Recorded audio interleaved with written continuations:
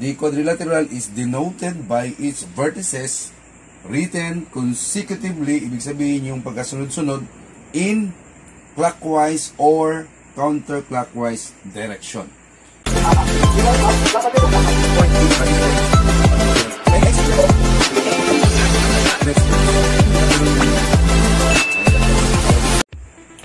Okay, this is our topic, quadrilaterals. A quadrilateral is a polygon with 4 sides. The first figure is a quadrilateral PQRS. The second one is the quadrilateral DEFG. Okay? The quadrilateral is denoted by its vertices written consecutively, ibig sabihin yung pagkasunod-sunod, in clockwise or counterclockwise direction. So, ibig sabihin, yung clockwise natin, si quadrilateral PQRS. So, this figure is the quadrilateral PQRS. Okay? Hindi siya pwede na PRQS. So, this is wrong. Okay? Dapat, yung quadrilateral dapat in clockwise direction or counterclockwise direction. Mas pwede pa na S or quadrilateral S, R, Q, P. Pwede pa yan. At saka ito, si clockwise, ito yung counterclockwise direction. The same dito sa ating second figure, si quadrilateral D, E, F, G. Or sa counterclockwise natin, G, F, E, D. Ito yung quadrilateral na pangalan. Okay?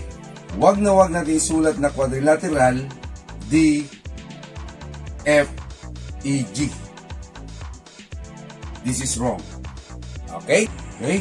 So, in quadrilateral, meron ho tayong tinatawag na opposite vertices, opposite sides, and opposite angles. Okay? So, what are the opposite vertices? Si vertices or vertices na lang ha. Vertices Q and S. Opposite siya. Vertex Q and vertex S. Or vertices Q and S are the opposite vertices. Another one, vertices P and R.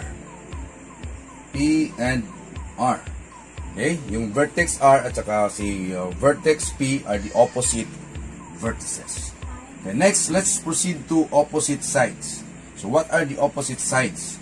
Si line segment QR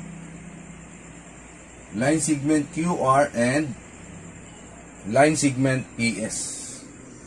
Line segment PS are the opposite sides. Okay, another pair of opposite sides, si line segment RS, okay, and line segment QP.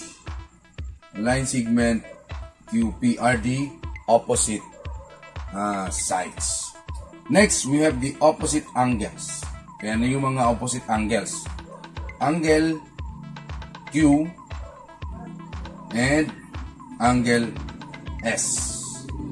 And angle P, this angle, and angle R. Angle R are the opposite angles. Okay? Okay, another example. Using quadrilateral SAEM or SAEM. Okay?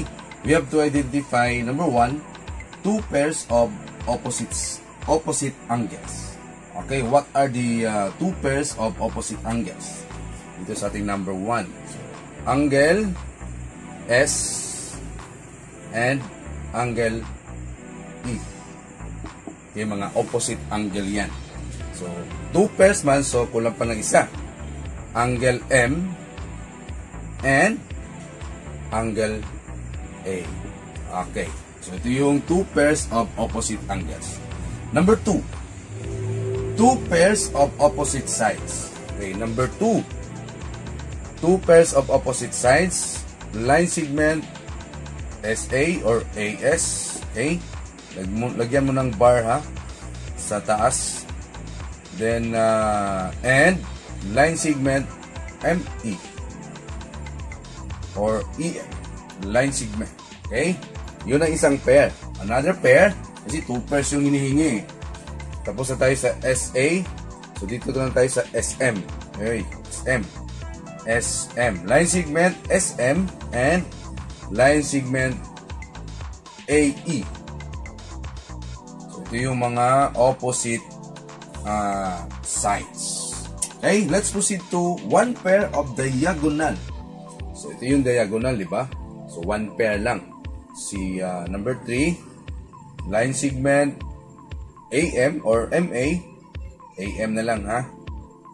And line segment SE. Bata, line segment SE. Okay? So, another one, number 4. Number 4 na tayo. Two pairs of opposite vertices. So, isulat mo yung vertices, tapos yung pair niya, si M and A. Another one of vertices S and E. Okay. So, number 5, apat ang hinihingi dito. 4 pairs of consecutive sides. Ibig sabihin, yung apat na pares na nagkasunod-sunod. Opposite sides. Okay, first, we have the MS.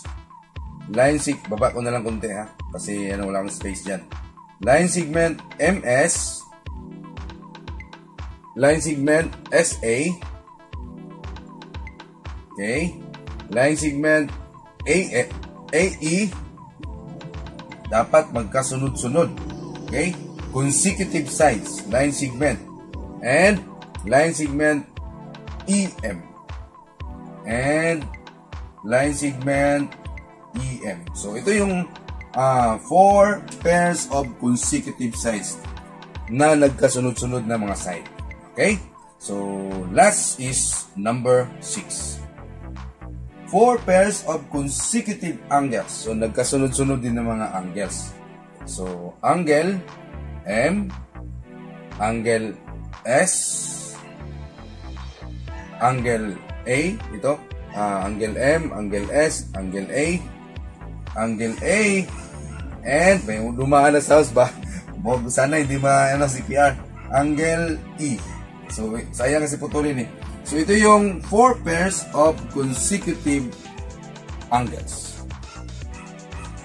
Gusto ko lang i-shoutout ang ating mga kaibigan dyan sa Team Pangat. Mega love shoutout sa ating lahat dyan.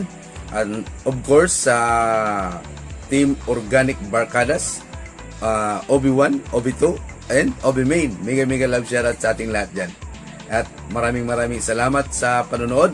At kung hindi ka pa nakapag-subscribe sa channel ko, mag-subscribe ka na. At i-hit mo yung notification bell para updated ka sa lahat ng mga videos na i-upload ko. See you to my next video. Bye-bye.